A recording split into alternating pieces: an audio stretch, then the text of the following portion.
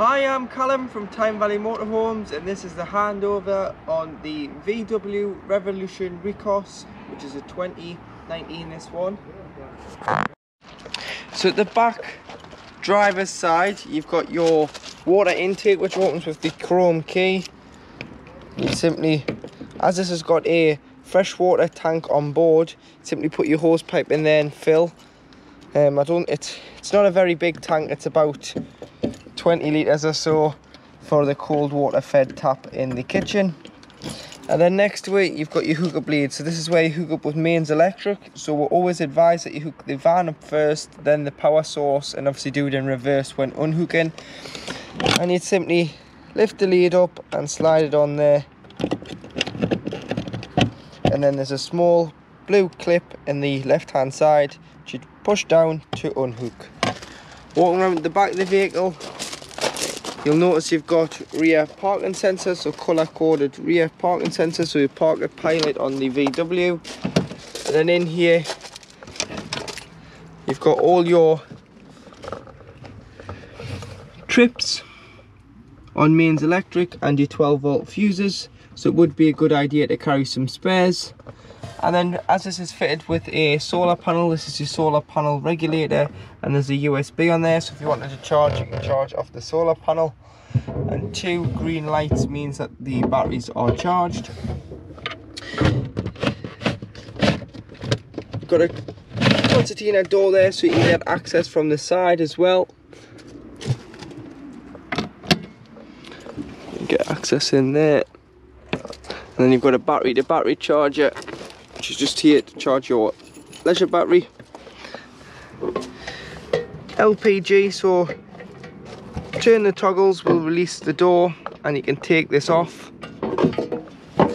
And then this is a camping gas bottle, which is our test bottle, and it's a 907, so if you wanted to get a gas bottle for your vehicle, you need a camping gas 907 bottle. And it's just a bottle top regulator, so you just spin the bottle to tighten it on the regulator, and then use the black knob here. It's got a plus and a minus on. Obviously minus turns it off, plus turns the bottle on, and it'll give you gas for your hob. But always make sure that it's turned off before you do start travelling, just in case anybody did go into the back of you or anything. The gas is off and safe should you be involved in a collision. You'll notice that your table stores away here. You've got your mattress for your pop top, but you've also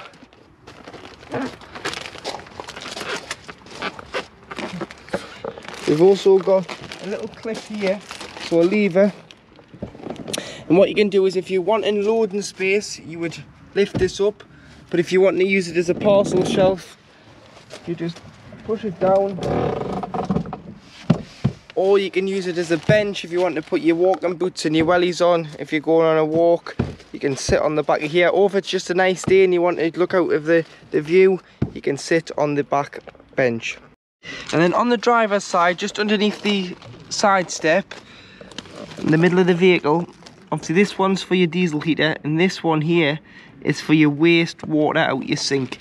So what you'll need to do is put some sort of bucket or waste master under here to collect that water, as you wouldn't want it draining directly onto the grass or the site that you're on, as they'll want you to put it into a special holding container and then decant it up to the waste disposal point and dispose of it safely.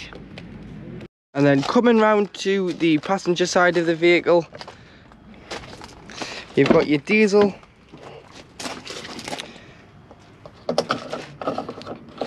which is here beside the passenger door. And then because it's a new styled Euro 6 engine, it takes AdBlue, but you will get an AdBlue warning that's telling you that it's time to refill the AdBlue, and you can buy it on the pump, or you can buy it in the drums, in the 5 or 10 litre drums, and just top it up. It probably takes about 15-16 litres of VW to fill with AdBlue.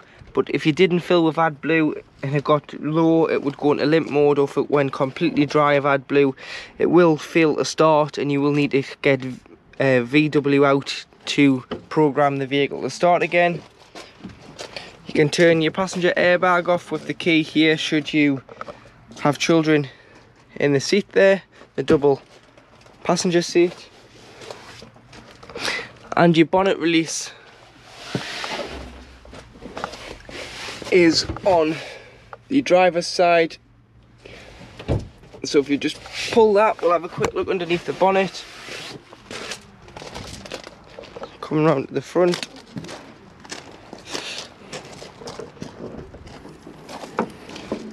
Got gas struts on it, so no need for a stay, just pop it up.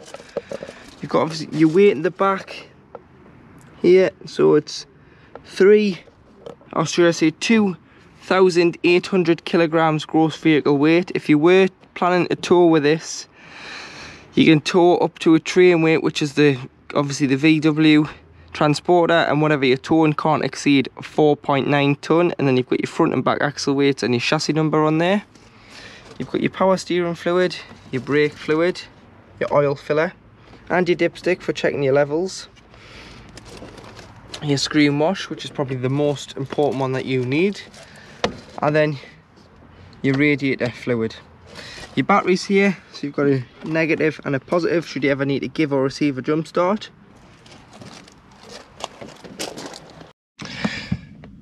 So this is the main 12 volt control panel of the vehicle. So obviously if you're hooked up, you've got mains 240 volts, so your 3-pin plugs will work and you'll be able to plug a household item into the vehicle. If you weren't and you were just parked up at the side of a beach or while camping, you would only get 12 volt.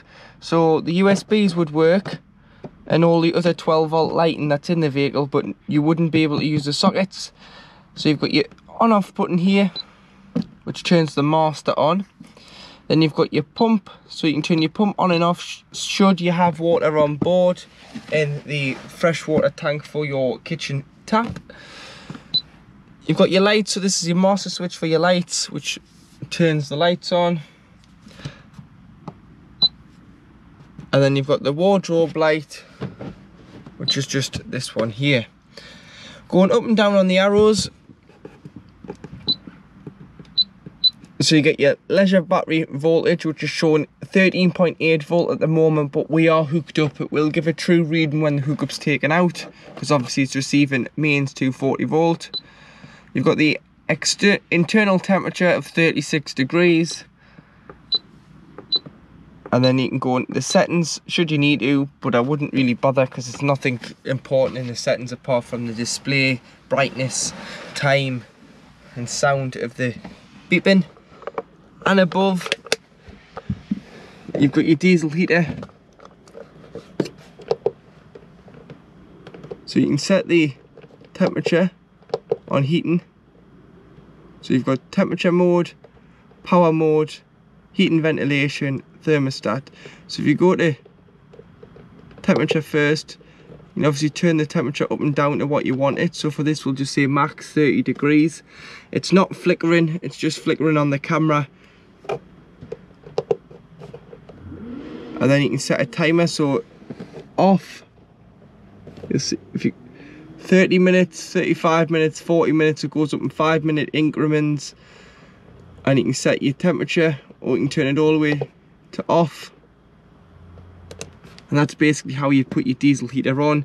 You need to make sure that you've got a quarter of a tank of diesel or more in the main tank for this to work effectively, because obviously the diesel heater's taken a much higher feed to the main engine. Just that's for if you were to get low on diesel, it wouldn't drain the engine from starting. 12 volt up here for more charging, so you've got 4 USBs in this area, some shelving, tables in place there, so you've got a foldable leg.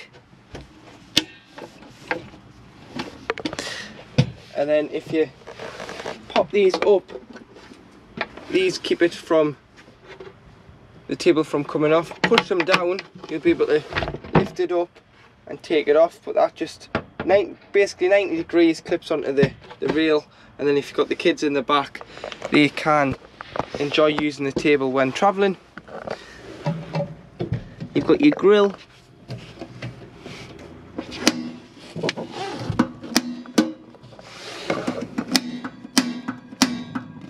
there's the grill lit. You may want to take these out when travelling or wrap them up in a tea towel, as they can rattle with the potholes on the road. Got storage below your fridge.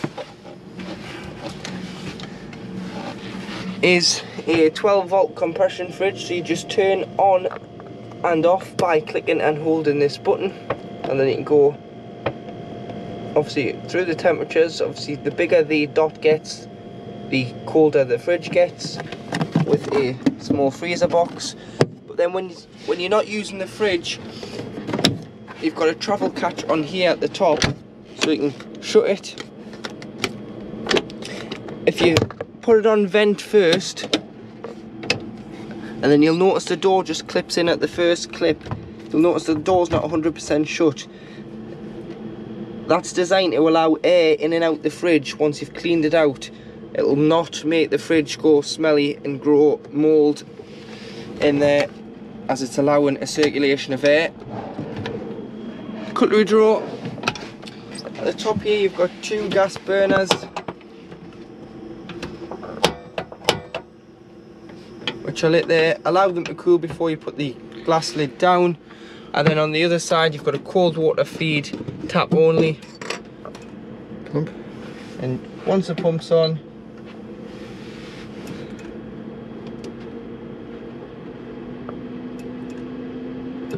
you'll be able to pull the water through. And then to turn it off, once it's seeing the temperature, you'd simply press back a few times until you can start scrolling. You'll see the heat sign, you'll see the spanner sign, and then you'll see off.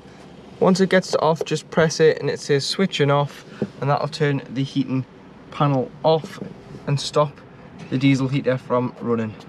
And there you see that your tap is working on a cold water feed from the main tank, which is underneath the bed, with a submersible pump in, so you can gain access to it if you need to, but you can see the levels by just looking at the tank. So to make your rib bed up, there's a lever here which folds the base of the seat over and out,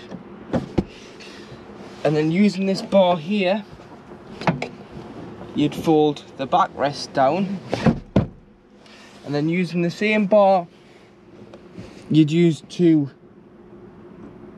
operate the parcel shelf slash back of it. You can push this down, and there you have one bed, one double bed made out of the rock and roll bed. So to operate your pop top, so you've got it up. Obviously this is your bed board where you put the mattress on and form the additional double bed at the top. Then obviously you just unstrap that strap when you're using it, just to keep the canvas taut. And then when you want to put it down, what you'll need to do is pull the handles on both sides, pull it down, and then get hold of the handles, pull it down so far. Then what you'll want to do is pull the canvas in on the sides and the front to stop it getting nipped between the roof and the metal of the vehicle, and then pull it all the way down. And then you've got 2 straps which look like this, feed it through the loop here and the loop there. Press the button, slide it through, get it as tight as you can, and then what I would do with the additional strap, round the back a few times, and then down through the loop that you've just created to form a bit of a tie, and it just is an additional safety in case anything did happen. At least you know that the roof is tight. And then there's no harm in just looking outside to make sure that you've got no canvas stuck hanging out the side of the vehicle before you set off. So round the back twice and then down through the middle and pull it tight. So your double passenger seat has a swivel base on, and to loosen the swivel base off you've got 2 nuts at the front, 2 nuts at the back.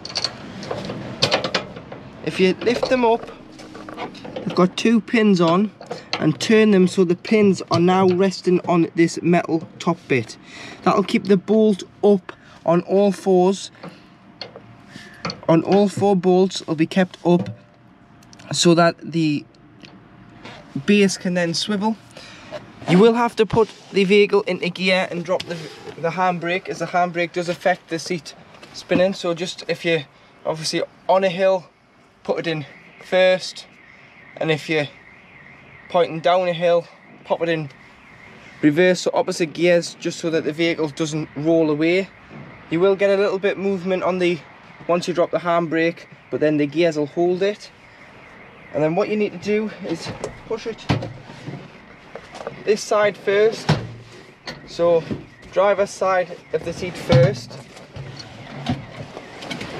and then turn it round, and then you've got an additional 2 seats to sit in the back. And obviously this does need to be spun the right way when driving, because you can't see your passenger mirror. And make sure that when you are driving, that the bolts are securely fastened. In case of an accident, they need to be fastened, but you do have the ability to lift and pull this forward, and you've got some storage in here, and you'll see you've got a toneye and a brace there, and the leisure battery is underneath the driver's seat, which is fixed. So now in the cab, on the doors you've got electric windows, electric mirror adjustment, and then you go up for your heated mirrors, and this locks and unlocks the doors from inside. You've got your side lights and your main lights, and then you pull out for your rear fogs. So this is all your lights. And you've got your headlight adjustment here, and then obviously this just adjusts the clocks when the lights are on, so you can have it brighter or dimmer depending on how you want it. Lever here, so this jacks the seat up, so it puts a bit of air in the seats and jacks it up, so you can get a clear view across the bonnet. Wipers, and then your trip computer goes through your screen. You've got your indicators and your park light on here, but you've also got your cruise control, so you turn it on. So you've got off, cancel and on, and then you would just press set minus, set plus. So you'd always get up to speed first and press set minus, which will set it, and then if you want to accelerate or decelerate, you go up or down. Or if you've cancelled it off with a foot brake, you can just press the top one, which is res, which is resume, and it'll resume it to the last speed that you had it set at. Got a cup holder here, 12 volt, another cup holder, some storage, lockable glove box, USB for connection to the head unit, turns your start stop off, hazards. Obviously this will illuminate if the passenger airbag's turned off if you have children in the front seat. Temperature, fan speed, distribution, so where you want it to go to, aircon and recirculation. This turns off your traction control by pressing and holding it. It'll say traction control ASR deactivated, and it'll basically stop your wheels from spinning if you're trying to get out of a muddy site or wet grass. Radio is FM, AM and DAB, and then you press, you can scroll along to find your favourite channels. Press 1, 2, 3 and 4 to save your favourite channels by just pressing and holding, and you'll hear a beep and it'll save it. So I've just saved Capital there. You've got SD, 3.5mm jack and CD, and obviously USB connections. Media obviously would work your CD, USB or aux input. Phone, find phone, results. You want to search on your phone for VW. Press pair on your phone, it'll ask you if you want to allow to save your contacts, press allow, and that'll all download your phone book into here, and then you'll be able to use Bluetooth audio through the media if you want to play songs off your phone. Obviously ejects the CD, setup, sound, screen, language, Bluetooth, so you can get rid of all the paired devices, which I'll do now. Delete all, and then you can pair. So should you be struggling to pair, you may have to just delete your phone and then reinstall it. And you've got sound there, so you can change the volume, the balance, the bass, the temp, and the mid bass, all through there should you want to set your sound system up for the music you listen to. But apart from that, it all works perfectly. Your tyre pressures are on your driver's door, so whatever tyres fitted, you just look along for the bar, the PSI, and it'll tell you how much to inflate your tyres to.